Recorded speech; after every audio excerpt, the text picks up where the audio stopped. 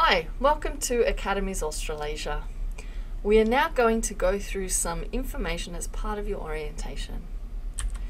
Academies Australasia Group is a group of colleges. We have 18 colleges both in Australia and internationally. We have colleges in Sydney, Melbourne, Adelaide, Brisbane, Gold Coast, Perth and Singapore. If you would like to transfer between colleges, doing so can be done quite easily. If you do need more information, please see Student Services. Our main campus is in Sydney, and we have two campuses in Sydney. One is on George Street and the other one is on Kent Street. Please refer to the map for more information about the locations in Sydney. On campus you will find an abundant supply of computer labs with printers, scanners and copiers. You will also have internet access that you can enjoy while on campus.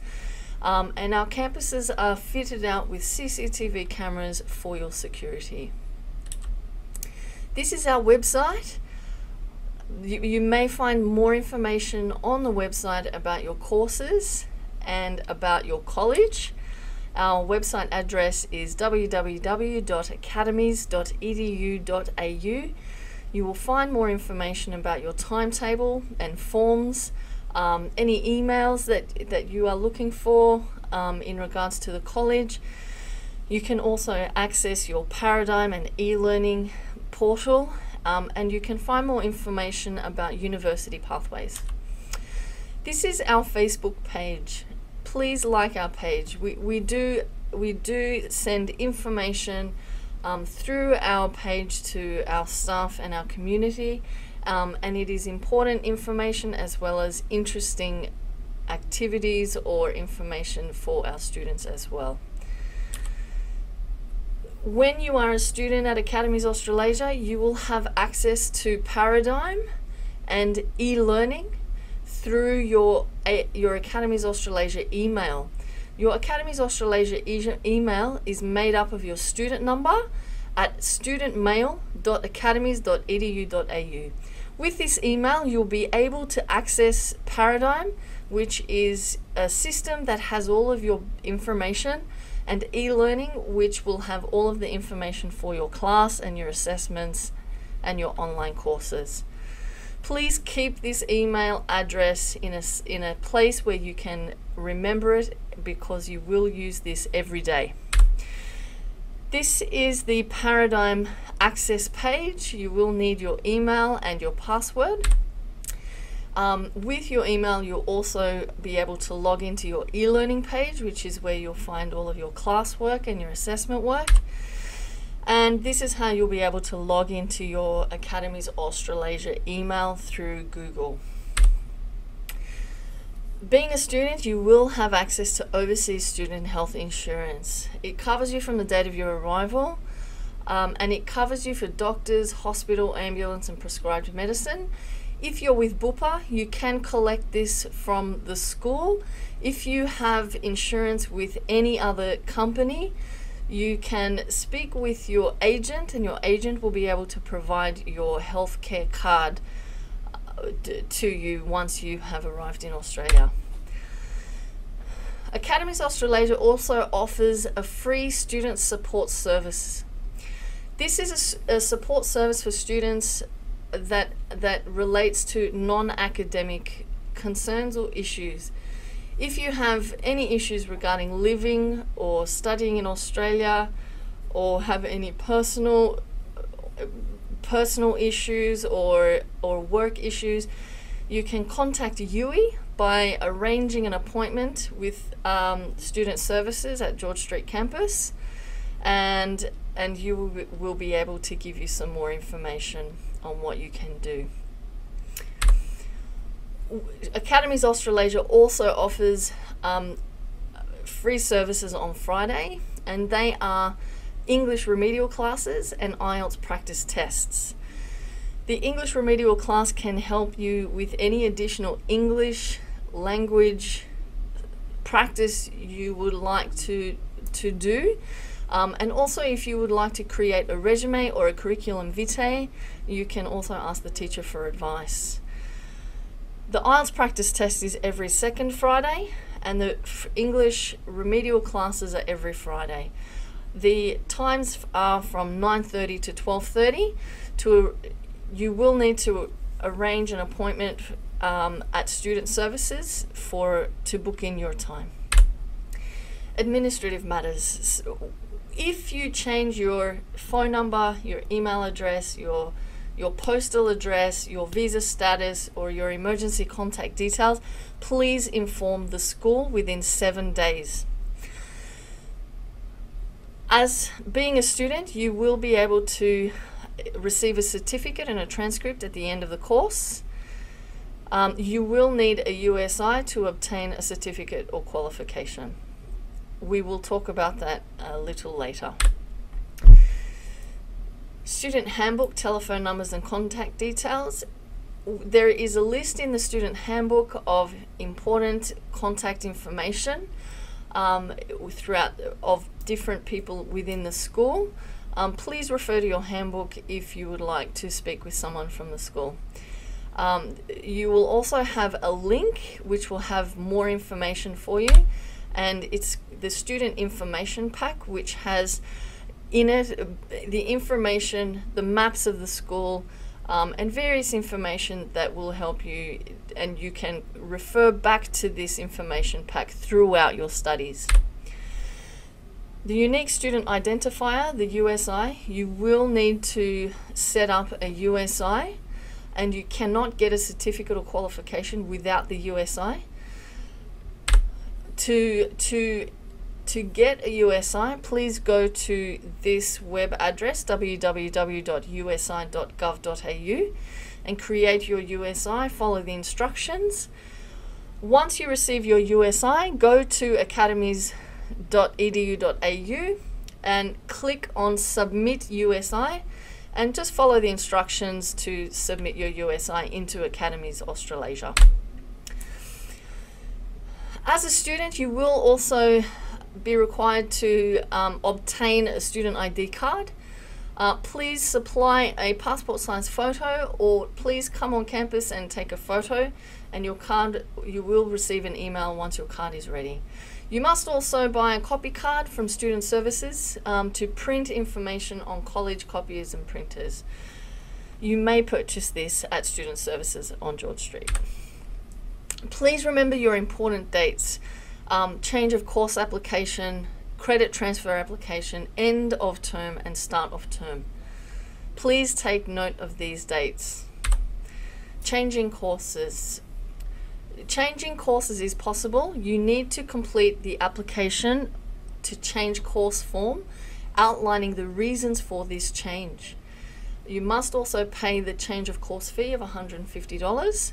Applications to be submitted to Student Services by Friday 10. If you have completed subjects from another institution or can demonstrate that you have equivalent current competencies, you may apply for recognition of prior learning or recognition of current competencies or credit transfer. For more information on that, please refer to the student handbook. Remember, applications must be submitted to Student Services by Friday 10. Exemptions may lead to the shortening of your course. It does not affect Department of Home Affairs requirements that overseas students on a student visa must undertake a full-time study workload of 20 contact hours per week. It does not lead to a reduction of fees. Students who wish to apply for RPL may do so by paying an RPL fee per competency. This fee does not apply to credit transfer. Students must undertake a full-time study workload of 20 contact hours per week. Student attendance is recorded for each subject. Must enroll in their subjects in Paradigm. Absences must be supported by proper documentation like a medical certificate. Assessments must be set out in acceptable format, your own work, except in group projects, copied on completion and copies stored securely. Must be submitted on time. Plagiarism. Please be aware of copyright laws and please include references. Penalties will apply for plagiarism. There is no cheating in exams or copying assessments. Failure to attempt an assessment, alternative test or assessment could be arranged for special cases such as illness. Reassessments. If you fail an assessment, you may be allowed to reassess that assessment for an additional fee. If you're unhappy with a grade, you must lodge your appeal within 2 weeks. Course progress. The academic year is divided into 2 semesters with 2 9-week terms in each semester. Academic progress is monitored and assessed throughout each subject in every term. You must access your results by the beginning of the next term from Paradigm. You must complete all subjects. The college must report students who fail to meet the requirements for satisfactory course progress. Warning letters are issued every term. Contact course coordinator or student advisor in these cases, and you will have 20 working days to appeal if you do receive an intention to report notice. If you do not see your course coordinator or student advisor, it may lead to you receiving an intention to report notice, whereby you will then have 20 days to lodge an appeal. Deferring or suspending student enrollment. You may be allowed to defer or temporarily suspend your studies for compassionate or compelling circumstances only. This is a leave of absence. And to apply for a leave of absence, you must apply 2 weeks in advance where possible, and also submit any supporting documentation along with your application. If you do need more information on a leave of absence, please see Student Services for more information. Terminating, suspending or cancelling student enrollment. The college reserves the right to terminate, suspend or cancel your enrollment for misbehaviour. You have 20 days to access the appeal process thereafter. If you're unhappy about a decision or action taken by the college or lecturer, please firstly raise the matter with the lecturer or your trainer. If you are not satisfied or the matter is more serious, fill an complaint form and resolve the matter with the course coordinator. You will get a result within 10 days. If you are not satisfied, you may refer the problem to the executive director. You will be notified of the outcome of the appeal within 10 working days. If you feel the problem cannot be resolved within the college, you may also appeal with the Overseas Student Ombudsman. See the student handbook for more information. Student rights. You do have rights to have courteous, fair and respectful personal treatment, confidential treatment of your private information, and advice on anything that you need while you're studying at Academies Australasia. Your responsibilities as a student is to be aware of emergency procedures and emergency exits while on campus, have your valid student ID card while on college premises, treat other staff and students with courtesy and respect, be punctual and regular in attendance, comply with assessment procedures and do not cheat, and inform the college if you change your personal details. You must also obtain textbooks as required by teachers. Buy a copy card if you wish to print or copy information. And please pay your fees on time. And also enroll into your scheduled subjects on the Paradigm by the 2nd week of the term, and access regularly your Academies Australasia student email account. There is no smoking in the college buildings. No eating or drinking in the classrooms, or be under the influence of alcohol or drugs on the college premises. You're not allowed to use computers or Wi-Fi to send, search for or download anything which could offend, embarrass or threaten others. Fees are payable in advance. The due date is calculated from the course start date. You will receive reminders and SMSs of upcoming payments. If you do have any questions or any issues regarding this, please speak to student services.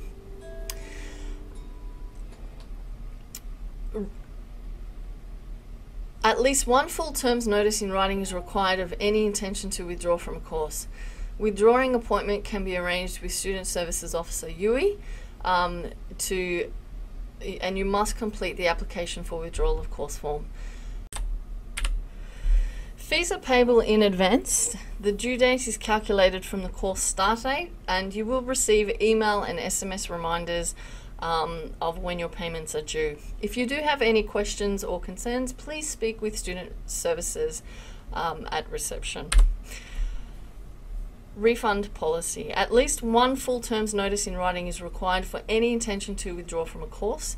You will need to make a withdrawal appointment with Yui, our Student Support Services Officer, and you may make an appointment with her at Student Services, and you will also be required to fill in some forms for this refund process. There are no refunds after commencement of course, and there are no refunds for student default. So this means if you breach your student visa requirements, or you have failed to commence the course, or for misbehavior, there are no refunds for these reasons. For more information on this, please refer to the student handbook. As a student, you are permitted to work 40 hours per fortnight, and that's 20 hours per week. Please manage your time so as there is no crossover. You can still attend your classes while completing your work. Visa cancellation. So in the case of being reported or receiving an intention to report, the school will report you if your attendance is unsatisfactory or your course progress is unsatisfactory, and then the Department of Home Affairs will review your case and review whether to cancel your visa or not. The college has the right and will send you an intention to report, but visa cancellation is done by the Department of Home Affairs. The college reporting process remains the same. We do have a privacy policy. Refer to pages 26 and 28 of the student handbook if you have any questions or want more information about how your privacy is managed. Please refer to the student handbook, and if you have any questions, please see Student Services. There are also some laws that students should know. These are the Anti-Discrimination Act, Sexual Harassment Act, Copyright Act, and Privacy Act. There is more information in the student handbook from pages 31 to 32. And there's also more information on the International Students Consumer Guide. And this is to help you and give you some more support in Australia while you're studying. And you can also refer to your student handbook for more information.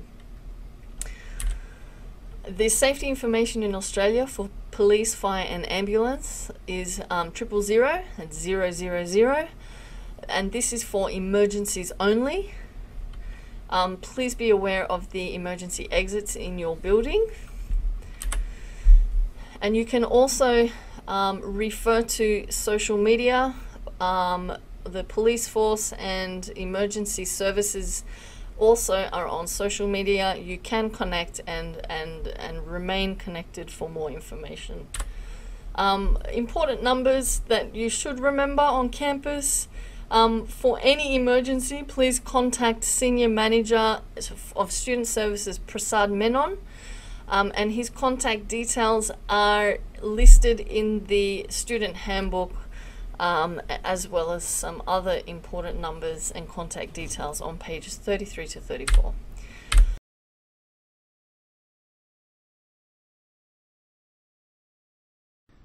A new coronavirus known to cause respiratory infections is most likely to spread from person to person through contact with a person while they are infectious, usually 48 hours before their symptoms have appeared, or close contact with a person with a confirmed infection who coughs or sneezes, touching objects or surfaces such as door handles or tables that are contaminated from a cough or sneeze from a person with a confirmed infection, and then touching your mouth or face. So it's very important to keep yourself safe. Try and avoid touching your face, your mouth, your nose, and touching many surfaces, and then touching your face. The symptoms of COVID-19 are similar to other colds and flus, including fever, sore throat, cough, tiredness, and difficulty breathing. Ways to protect yourself and others while you're on campus and at school is 1. Maintain physical distance. So keep a distance between you and your classmates and teachers and staff, approximately 1.5 meters apart. 2. Practice good hygiene. This means if you're coughing or sneezing, make sure you cough into your elbow or into a tissue. Throwing that tissue in the garbage bin, washing your hands with soap and water. And number 3, if you're sick or you're not feeling well, please stay home and do not come to school or on campus. Stay home if unwell. If you are not well or sick with flu or cold symptoms, please do not come to school or to campus and stay home and self-isolate. If you are at home and having serious symptoms, you should call 000 straight away. This includes shortness of breath, difficulty breathing, or any chest pain. When the ambulance arrives, please tell the ambulance you have COVID-19 symptoms. If you experience COVID-19 symptoms while at school, please inform your teacher immediately or call the Prasad Menon on 0420 524 505. What is isolation? Isolation means you must not leave your home except in an emergency or to get essential medical care. You must not go into public places including work and shops. You must not let any other person in your home unless the person lives with you and cannot live somewhere else, is providing medical care for you, and is entering for an emergency. Thank you very much. Enjoy your studies.